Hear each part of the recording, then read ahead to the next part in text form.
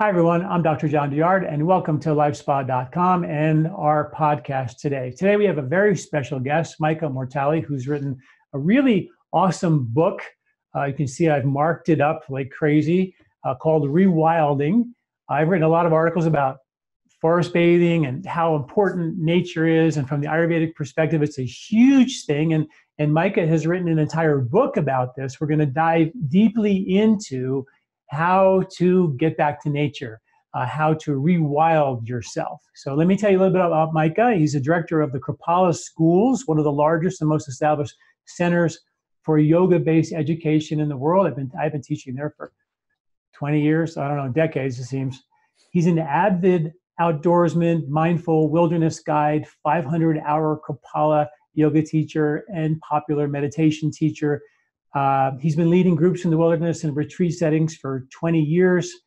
He, in 2018, founded the Kripalu School of Mindful Outdoor Leadership. If you've never been to Kripalu, it's in the Berkshires in Massachusetts. It's a phenomenally beautiful yoga retreat center, one of my absolute favorite places to go. Mortali has a passion for helping people come home to themselves and to the earth. He's finishing his master's degrees at Goddard College in Nature Awareness and Mindfulness Practices. He lives there in the Berkshires with his wife and children. Micah, welcome. Thanks for being here. Thanks for writing this amazing book. I think people really need to hear this message, right? I mean, this is all about getting back into nature. I wrote an article recently about, getting into nature, and I think it was called something like, how much nature do we really need? And there was a study in the University of Exeter in England, and they evaluated 20,000 people, and they found out to boost mental health, physical health, immune health, they found that you needed 120 minutes of being in nature per week. You could knock that into little sizes and little pieces, or you can take it all at once, but that's how much you need it. And I wanted to, start this conversation by you telling us, from your perspective, why is it so important that people rewild themselves? Great question. Well, it's such an honor to be on the podcast with you, John. Thank you for having me. And I love this question. I think it's so important today because our lives have, as a species, our lives have changed really dramatically over the last couple hundred years, and particularly a lot since probably since the iPhone was invented back in 2007, when we started carrying around a computer in our pockets. The average American spends over 90% of their lives indoors, according to the EPA. And an average of 11 hours a day on a screen. Wow. And when I heard that statistic, I was shocked. I mean, 11 hours a day. And it's to the point now where our interaction with screens and technological devices is so ubiquitous, it's almost hard to measure, how much we're on them. And, it's important because, human beings, although we forget it, we're an animal species. We evolved in relationship to, as you well know, our environments, our ecosystems, our relatives in the more than human world, to the great elements and the earth. And over the, certainly since the agricultural revolution and more so since the industrial revolution, the amount of time that we've been spending in our natural habitat has been steadily decreasing. And certainly, I think probably since the internet and handheld portable touchscreen devices, it's precipitously dropped off. And so with that, there's a whole lot of problems, I think, that we're seeing that people are beginning to experience that might not have been anticipated. And so, rewilding is a way of thinking about ourselves as members of the earth community. And I think it's very easy for folks, many people these days who've found their lives just migrating indoors. It's kind of easy to forget that we're actually totally interwoven into the web of life on this planet. As Thich Nhat Hanh would say, we're part of a great interbeing. And So Rewilding and the book and the school that we launched at Kripalu last fall are really about beginning to invite modern people, inviting them back into a relationship with their lands, their relatives out on the land, whether they be plant or animal or elemental, and to begin to open a conversation and a relationship back up. Because the earth is, I mean, I really feel like the earth is speaking to us today. It always has been. And we need to really pay attention, I think. It's not going to serve us to kind of bury ourselves in, in the internet or in spaces that we fashion for ourselves to isolate ourselves or insulate ourselves from what's happening in the world today. And so Rewilding is a way to get back into that relationship, but it's also a way to receive so many of the wonderful benefits that bring such nourishment when we have contact through our senses, with the earth. Yes, it's I love the word relationship. It is exactly that, and what you put into the relationship determines what kind of relationship you have. If you have a partner and you just put a bunch of passive aggressiveness or jealousy or anger or whatever into that relationship, it's not going to go well.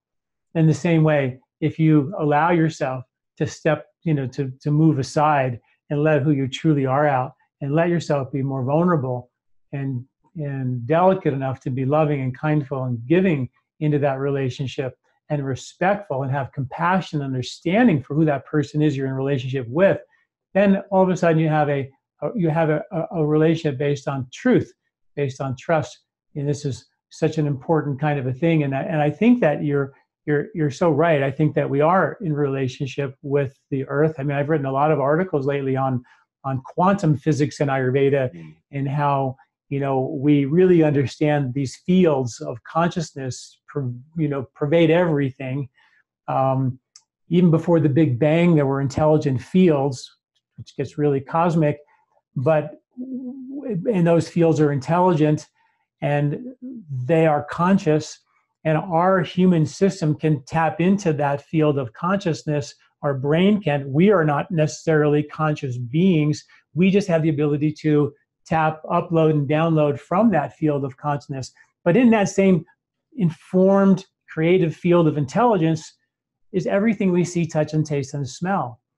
And that relationship that we have with the things in the natural world from the Ayurvedic perspective, right? Those are the things that bring us back to that feeling of stillness, that feeling of silence.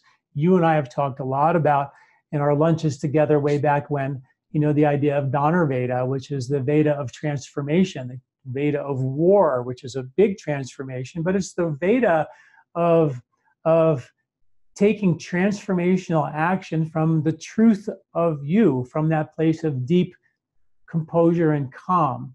And we've lost our composure and calm because we're on a screen all day long. And what nature does seems like it actually helps us dip the cloth in that dye of that silence, that stillness. So we can pull back the bow. Dana Asana was the Veda science, the Vedic science of the bow, which is the Veda of transformation. And when you pull back that bow and hold it perfectly still, not thinking, worrying, stressing out, you're not moving the arrow around, holding it perfectly still, and you release that arrow, you're acting from that place of total stillness, silence, and truth. And that's transformational because now you've taken away the armor, the protective patterns of behavior, all the need for a screen, all these distractions, and you're allowing yourself to function at that deep level. If we don't dip the cloth in the dye of that silence in nature on a regular basis, what they say now 120 minutes per week, we flip into, right, that busy mind world, that distracted world, that world of needing return on investment, that reward chemistry, dopamine world, and we lose access to our inner space. And that inner space, is, they say, proportionally as void as intergalactic space, which is really interesting. But that space is really powerful, and we've traded it in for a screen. We've traded in for making money or being capitalistic. And nothing's wrong with that. It's just that we have to remember where we came from and dip the cloth in that dye. So let's talk about, well, talk to me a little bit. In Japan, they certified these, I think, 64 forests in Japan for therapeutic forests, and you go there and you get all these incredible benefits when you go into these forests. I want you to tell me what those benefits are, and also I want you to tell me, what do you do when you're in that forest? You actually take a bath, or what are we really talking about here? Sure. So we're talking about forest bathing, or shinrin-yoku. And forest bathing has really become quite a phenomenon, over the last few years. And my co-guide in the school, Mark Rule, is a forest bathing guide, and has taught me a lot about the practice. When I first learned about it, it kind of, I kind of reflected on the fact that, I kind of grew up in the woods, So for me, when I started hearing about forest bathing, I was like, sure, like this makes sense. This is recognizing that the forest is a healer. This is recognizing that the forest is our natural habitat. We evolved in relationship with trees and in forests. So in Japan, in the early 1980s, the Japanese Forest Agency actually piloted a initiative which they called shinrin-yoku, and it was based on beliefs and cultural practices from Japan. This idea that there are powerful places on the earth that have healing properties from Shintoism, and that there is an energy called kami, sort of the spirit of place. We can gain benefits from being in these places on the earth, and each place has a different quality. So when forest bathing first kicked off, it was in response to the high levels of stress from folks living in really urban areas in Japan.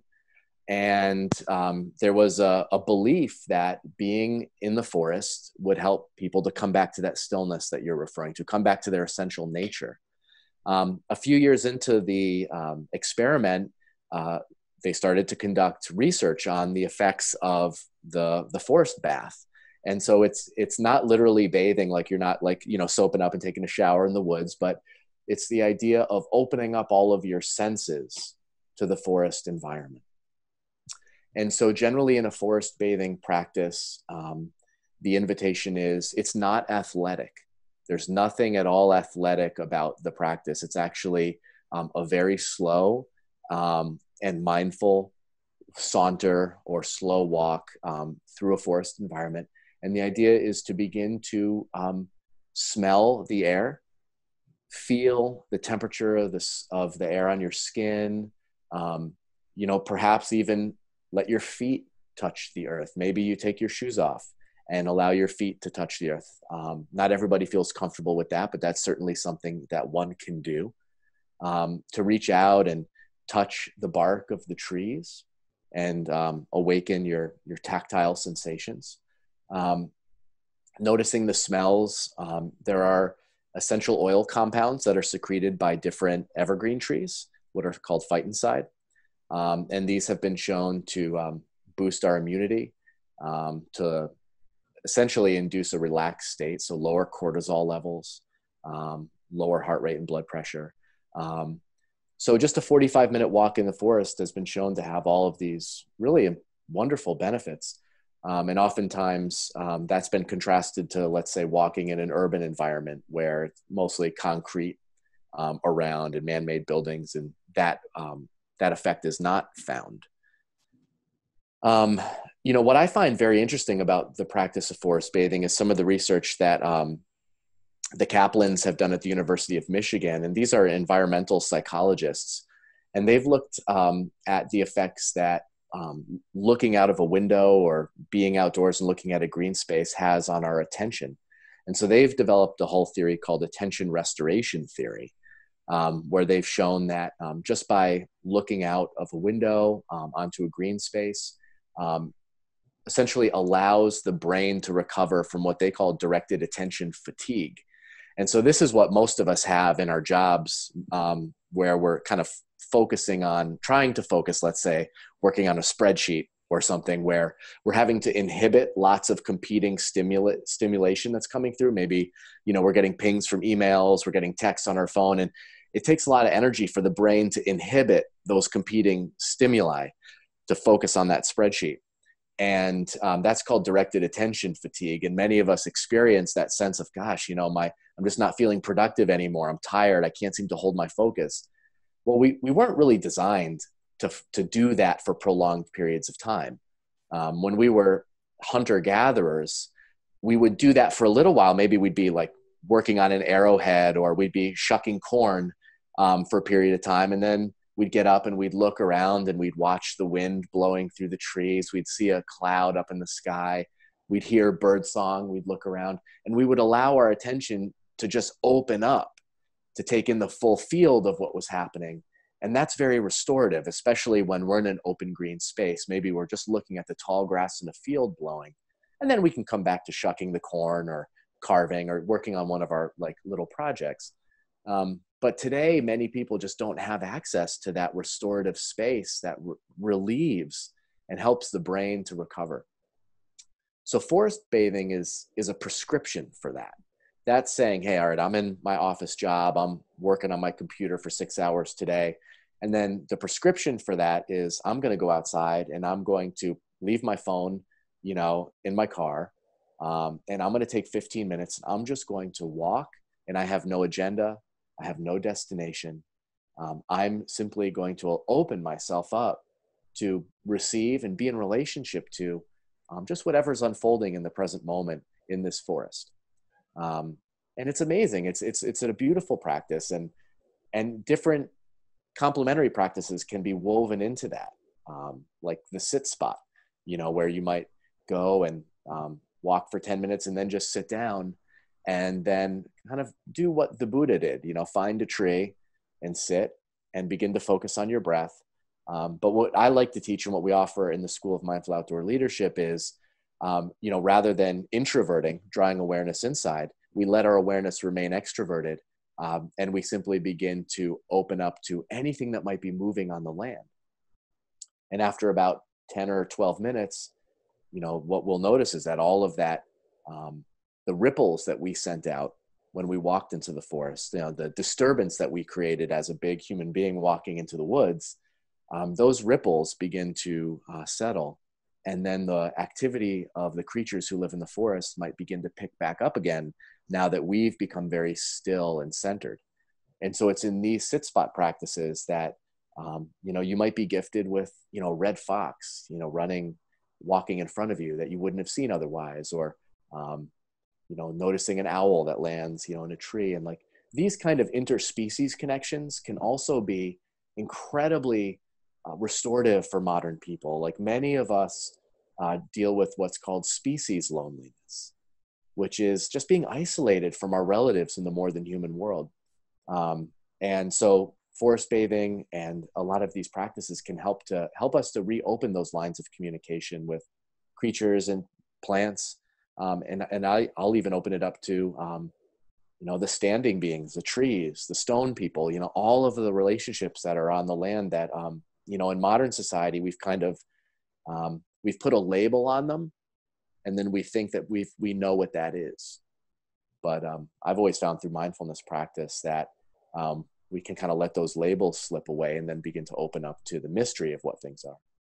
So most people, go in the woods, find a sit spot like yourself, when they go and they find a place to kind of close their eyes and meditate like they would do in their bedroom or something.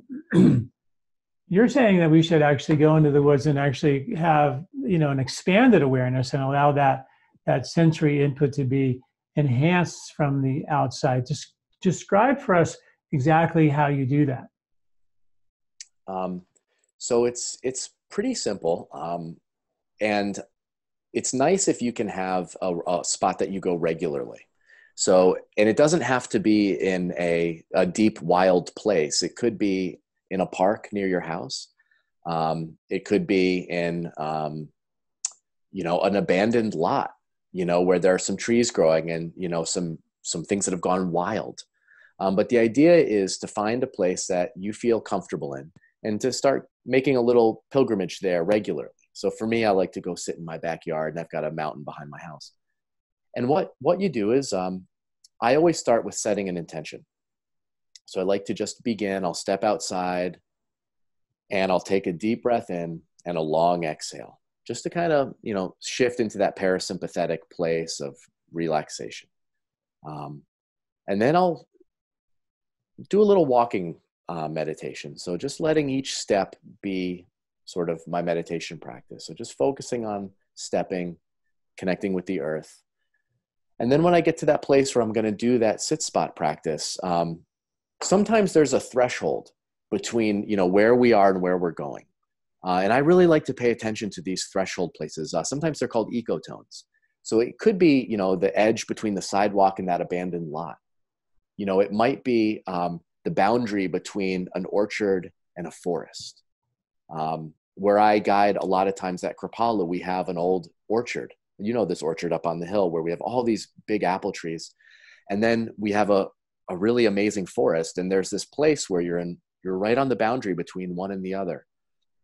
And I like to pause at those places for a moment and just begin to listen and pay attention to the sounds around me. Noticing the sound of the wind, noticing the sound of the birds, and beginning to connect into what John Young and Tom Brown, who are some nature connection teachers that I have learned from, call the baseline. What is the baseline of the land you're on? So the baseline is like that hum, that level of activity that is present when there's not a big disturbance on the land. So just noticing, okay, I can hear the birds, I can hear a chipmunk right now. Just noticing that. And then acknowledging that as I step over this threshold, that I'm stepping with reverence. I'm stepping into this place with awareness. I'm paying attention, and I'm trying to minimize my zone of disturbance. So I'm going to really walk with awareness here. Maybe I'm going to go into social silence. Maybe I'm not, if I'm with someone, maybe we're going to not talk, but we're just going to kind of be together and notice. So I'll kind of walk in from that place. And as I'm walking, I'll just notice, I'll notice if a chipmunk or a blue jay starts sounding an alarm. Okay, they know that, the more than human world knows I'm here, and then I'll just walk, and I'll just start to stay open for, is there a place that feels nice or inviting? And if I see a tree or a rock, I'll go and I'll sit there. And then the idea is to just kind of settle in and try to become as still as you can. So to just minimize as much movement as possible, and then to begin to regulate the breath. So taking a deep breath in and a long, slow, deep breath out. Just beginning to work yourself into that state of just present moment awareness. And once I'm there, I'll begin to open my awareness up to movement. And so now I'm kind of going more to vision. And I begin to open up to my peripheral vision and just kind of take in anything that's moving. And what's really cool about this practice is you'll begin to notice very, very subtle movements, like individual blades of grass that are just very gently moving in the breeze. Or maybe way off to the upper right, you'll catch just the flicker of a tail feather of a bird that you just never would have noticed was there. And just sit with that awareness for, 15 minutes is great as a minimum if one can do it. Up to half an hour or 45 minutes. In the School of Mindful Outdoor Leadership, we start each day with this practice. So students who are training to be mindful outdoor guides will gather by a fire in the morning before the sun comes up, and we'll just gaze at a fire for about 15 minutes or so, just drop into that kind of state of mindful awareness. Then we'll do some little warm-ups, and then each student will go off to their nature meditation spot for about 45 minutes, and they'll just sit as the sun's coming up and do this practice for 45 minutes at the start of each day. And it's a profound invitation to deepening intimacy with the land. And it's a life practice. It's, for me, it's been similar to learning the 3-part breath in yoga. It seems simple, and it is simple. But the more you work it and the more you bring it into your life, the deeper and more profound it becomes.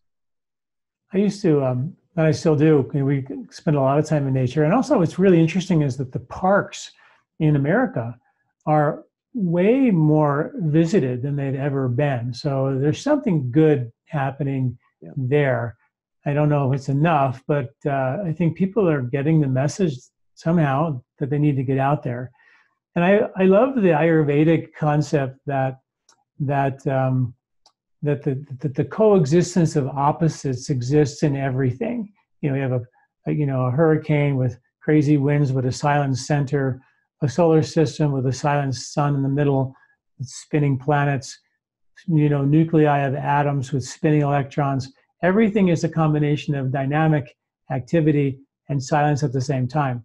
And one of the things I used to do still do is when I go into nature is exactly that thing. But I always like when you're doing that expansive look, it just reminded me of I'll look for that dynamic activity and the silence at the same time. Like you said, a blade of grass moving, and then you look into that. You look and you see, wow, everything seems so still, but there's this dynamic activity is moving, and inside that blade of grass, it's pumping fluids and water. It's like crazy, right? The microcosm part. Right. If you look at a river, it's totally still and quiet, but it's rapidly moving. And I just love that concept that within this silence there is dynamic activity, and if you're doing it right, within your dynamic activity is silence. And if you can do both of those, you can be dynamically active and also actively calm. That's one of the ways I think we link up in that relationship is what you're saying, because the earth is completely still but incredibly dynamically active. We are mostly dynamically active. We don't know how to get still anymore. And if we allow that to happen, all of a sudden we've created that harmony that can allow relationship and communication. Does that make sense? Oh, totally. Yeah. I couldn't agree more. One of the things that's really so rewarding for me to observe in students that I get to work with is the way that experience that they're having when they're just inviting that sense of what we may call the witness, in yoga, the observer, the profound effect that has on their ability to open themselves up to and let their awareness begin to receive the gifts and the teachings that the earth has in store. Erin, who is the dean for the School of Ayurveda here at Kripalu, comes into the school, and one of the things that she shares with the students is a lot about circadian rhythms, and beginning to bring our sort of daily patterns into harmony with the season, the Ayurvedic clock, and beginning to let people have access to that dynamic stillness and action that's really present in daily routines. And it's really amazing to see people, like the lights go off as they begin to feel just the peace and the stillness and the comfort that comes with just beginning to stop swimming against the current in their own daily routine and habits. Right. And a lot of that, John, one of the reasons why I wrote the book and got into this work was because, it seemed to me that, Ayurveda and yoga, these are profound wisdom traditions that came from folks spending time in deep relationship to the earth, and it's interesting because in our time today, it seems like the yoga and the mindfulness communities have become as nature disconnected in some ways as the rest of our society, just in the sense that, so many of the classes and retreats and experiences that folks have with these traditions are happening inside, and we're doing asanas, like these yoga postures, tree and, cobra and all these different poses, that are really, we're inspired by animals and the contours of the living earth. But we've kind of adopted them in these environments where we're no longer being nourished by these forces.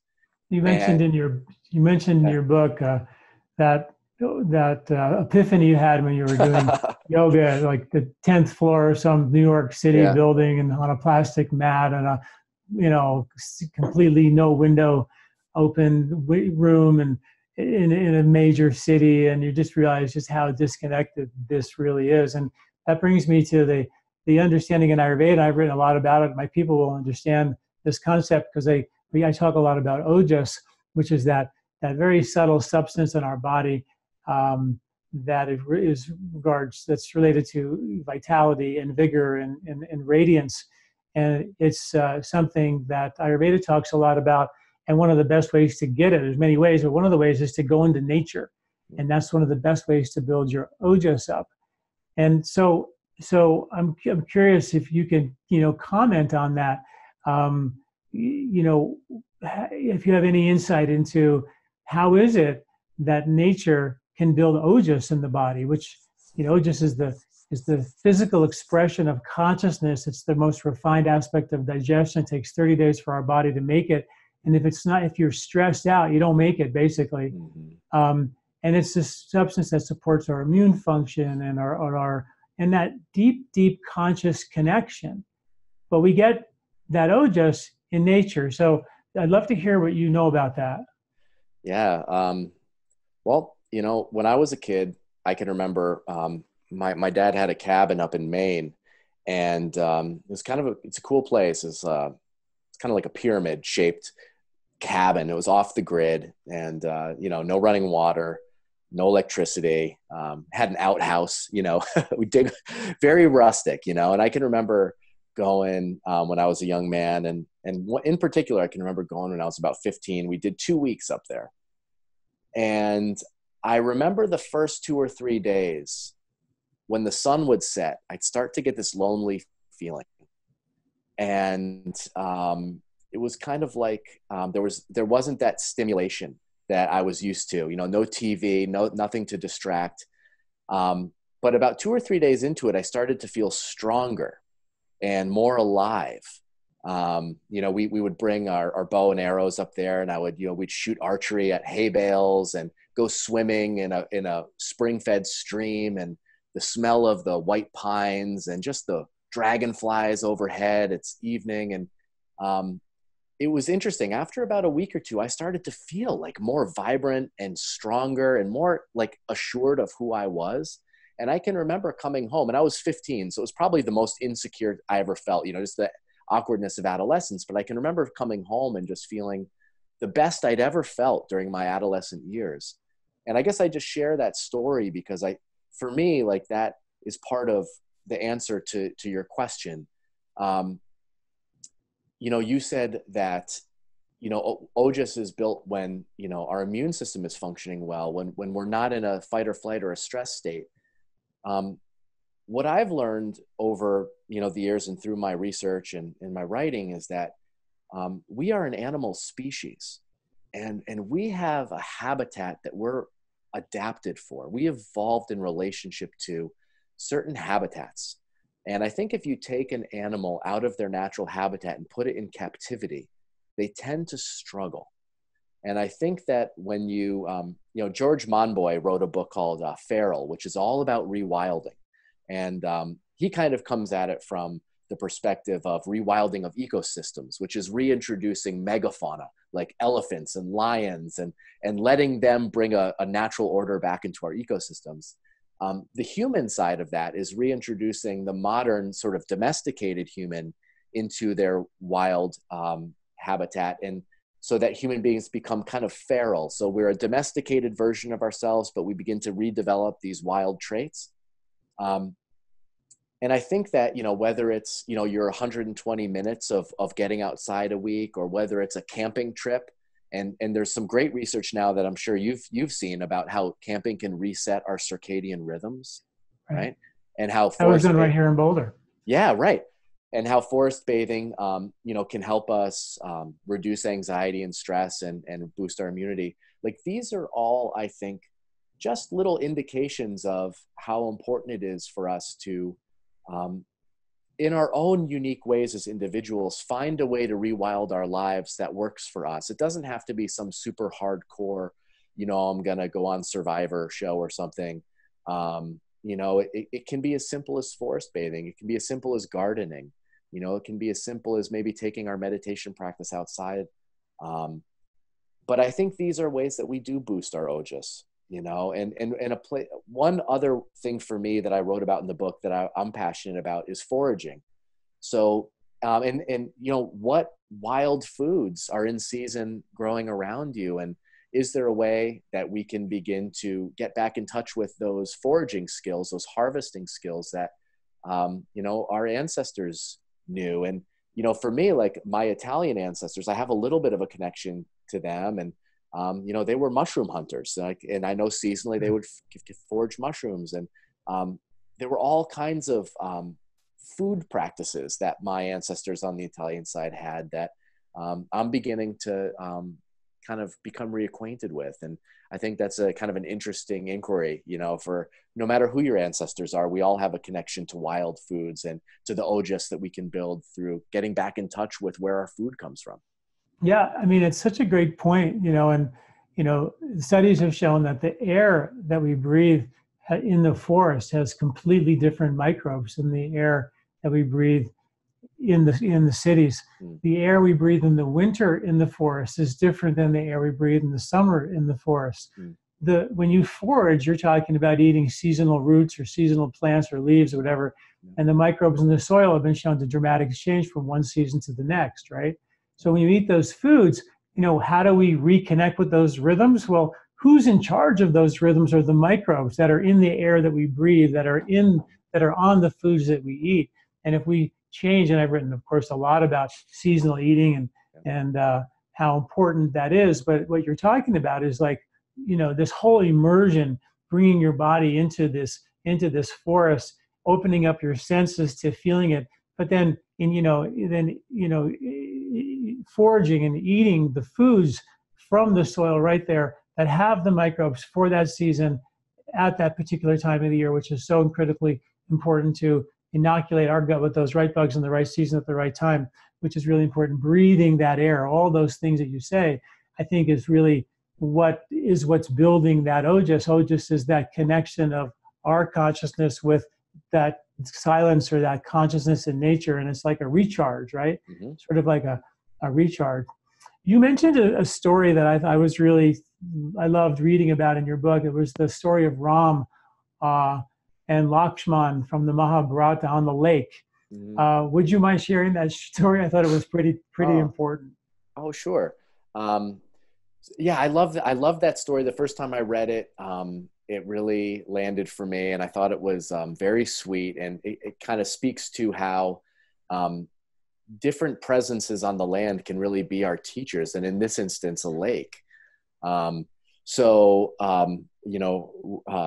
Rama and Lakshmana have been exiled, and so they're exiles, and they're in the forest, and it's a hard scenario for Lakshmana to accept.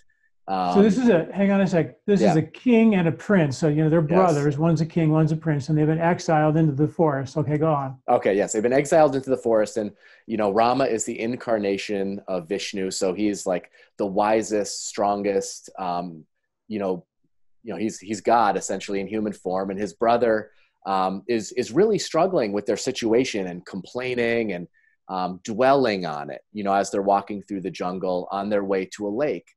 And they come to this lake, and they take their bows and they put their bows in the mud, and Rama goes out into the water, and it's this jewel of a lake, in this beautiful forest, and Rama swims out into the middle of this lake, and he's basically advising his brother to to let it go, like that things will have a way of working themselves out. And his brother asks him, how do you know, how do you know when to, take bold action and fight and when to surrender, essentially? But also, let me interrupt, because he was intensely, anxious because Ram's wife had been kidnapped, basically. Yes. So he wanted to go, catch her, and here's Ram swimming in a lake. Like, what's up? We should be not taking time to relax. So then he says what? So then he says, when your mind is as calm and as still and as serene as this lake, then you'll know, then you'll know. And, for me being kind of a Gen Xer, the first thing I thought of was, Empire Strikes Back and the return of the teachings of Yoda, because that's exactly pretty much what Yoda said to Luke Skywalker in that Star Wars film. And, it was just this idea that, we want to, if we want to live with skill and wisdom, then we want to kind of, we need to know how to regulate ourselves so that when we're deeply disturbed, when we're angry, when we're fearful, when we're anxious, that we can do those practices that will help us to, essentially be the witness, be the observer, and really think, with wisdom and feel, what is the way of nature here? And to kind of access that deeper knowing, which Rama was sort of, using the lake as an example of how to access that. And just if I could just share another quick story, John, kind of along those lines. Yeah. Let me comment on that story real quick, because I want to make the point to our listeners that, the lake represents that inner silence, that inner space that we all have. But many of us, that inner space isn't calm. We're going 90 miles an hour thinking about this and this, on screens, go, go, go. So the idea was for him to immerse himself into that inner space, into that inner silence. And then from that space, we take action. So here he's got to go fight the war to get his wife back and do all these things. And he's like taking a swim, which looks like a swim, or going into the woods and taking a native forest bathing. It looks like a wasting time. I got work to do. I got money to make. I got bills to pay. But by actually establishing that being, that calm, we then perform better action. And that's that old saying that we do less and accomplish more. The more we create that silence, the bigger the I, the more powerful the winds of the storm. And this is what my first book, Body, Mind, Sport, is all about, the runner's high. If you can create brainwave coherence at alpha, calm brains, meditative waves during vigorous activity, you find my best race is my easiest race. So the point of that story I thought was just so beautiful that you brought it in there, was like, we've lost access to inner space. We've lost access to that calm. And even if you have something really urgent to do, you have to realize that you got to pull back the bow. And when you pull back the bow, even though you're like nervous because you got to, go rescue your wife, you've got to find a way to find yourself to separate all the craziness, access that calm, and then shoot that arrow from that place of calm. And that's what this whole thing of yoga, breathing, meditation is all about. And it's what the forest does for us. It helps to give us that ability to reset that. Okay, now tell your other story. No, I love that. Thank you so much for really condensing and clarifying that. It's so powerful. And, the nature and being out on the land can help us get there more easily. And I often hear from students that they find meditation easier when they're outside. And a lot of times, a lot of people struggle because they try to bring their awareness inside. They try to have no thoughts. And, what I will encourage folks to do is, when we go outside, we'll sit down, I'll say, okay, now just like let your awareness open up and don't try to control your thoughts. Just pay attention to what's moving around you. And for many, many people, they're fully present, but they're stimulated by the movement on the land. And so they find it easier to kind of drop into that deep quiet because they're not trying to control as much. And the story I wanted to relay is just, I had a woman in one of my trainings. We did this sit spot practice where they go out on the land and just sit and observe for 15 minutes. It's really profound. She came back, and what I usually do after we do these sit spot practices, we have council practice where we'll just go one at a time. We'll pass a stick around. Each person speaks and everyone else just really listens and gives them their full attention.